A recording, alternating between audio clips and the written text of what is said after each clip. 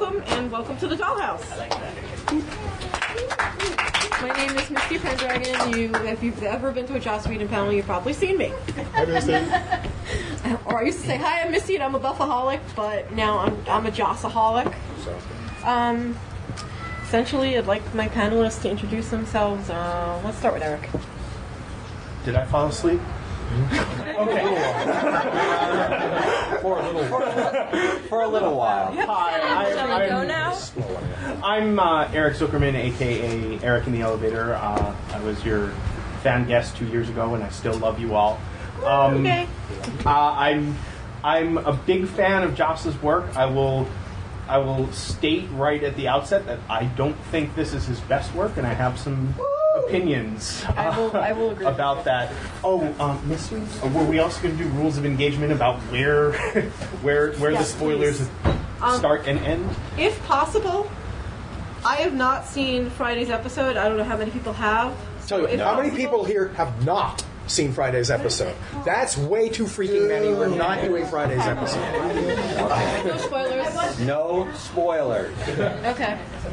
Not the point of schedule. I'll do my best. Sunday was so that we can My name is Mark Amadon. I'm on this panel not just because I love Joss Whedon's work to pieces, but also because I'm a fair student of the entire nature of inalienable rights, and I consider Dollhouse to be probably the best show ever done on network television concerning rape. Oh, you were the one that said that. Yes. Yeah. Okay. I'm Brenna Leviton. I think the ethics of Dollhouse are fascinating. And I've been watching it from the beginning. It's possibly not his best work, but I do not think it's his worst by far. Yeah. I'm Howard Beatman, longtime science fiction fan. I watch way too much television. I believe in the Joss. But Joss lies. Well, yes. I mean, we can talk a little bit. Start off right away and talk about the ethics. I'm very interested in this. Yeah. What you're saying, the ethics and the best show about rape. Well, first and foremost, since pretty much the Enlightenment, and because we're Americans since the founding of our nation, we've had this notion that there are inalienable rights. And for that phrase, which you've undoubtedly heard to make any sense, you have to look at what's the notion of an alienable right. I have a car, and I have an inalienable right to pursue property and thus shop for a car. But the right to my car is alienable. I can turn around and sell it for parts, sell it when I'm done with it, give it to my teenage daughter when she's ready to drive. But my right to my car is alienable. I have inalienable rights that I don't get to give up because it literally makes no sense. And among these are life, liberty, and the pursuit of property, which I deliberately said because you're too used to hearing pursuit of happiness and you haven't thought about what it means. The original draft and the original battle slogan in the American Revolution was life, liberty, and pursuit of property. Jefferson decided that that was a little too narrow, and that's what gave you the cliche that you haven't thought about in too long. To subsume your entire consciousness and just give it up may someday be technologically feasible, but it's a violation of your inalienable right, just as murder is a violation of your inalienable right to life. So that's my big heavy drop. Who else wants to pick this up? Well, I kind of want to springboard off of that a little bit and say that the writers seem to have this idea that there's a middle ground there, and this is the part of the show that drives me the most crazy, that they have this idea that there's this middle ground there that, it's pretty much personified in Adele DeWitt, where she is sending her charges out to, not to put too fine a point on it, as you would say, be raped. But, as with Priya, then she decides there's a line that can't be crossed, and I don't see that. I don't see where that line is, and I also don't see that line being used consistently in the show. Well, Also, okay, she's can using I... Victor Herself. for herself. Yes, So can I respond to that? yes, Sure. So, yes, but they're not in their doll-like state. I see a more firm line in the fact that they have a consciousness. Yes, it's not their original consciousness, but they have a consciousness. It's consensual with that consciousness. And I would say if they were like the handler who was raping Sierra, that was actual, in my book, that was rape because she couldn't consent because she was in her doll state and she didn't know what was going on. I think That's a good point.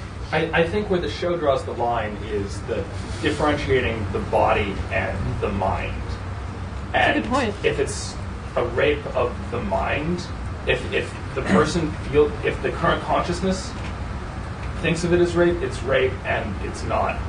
If not, as far as the show draws the line, I would not argue that in ethics. I'd go further back. I would consider that the real rape is the original mind wipe.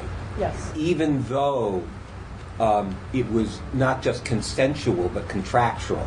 Some of those are But they were coerced. pressured into those contracts. Some of those are coerced. No, we don't know if that's true for all true. of them. Echo In, it. in fact, Carol most and of the Farrell- time, it sounds like the people came begging for it. In But some no, cases. I don't think so because every time they say that Right. they've basically found the people who the actives, and they were in such states that they didn't really know how to. I don't think that was necessarily. There's consent, but there's consent under duress, and I don't think it was necessarily under duress, but it was. They were not in the right state of mind.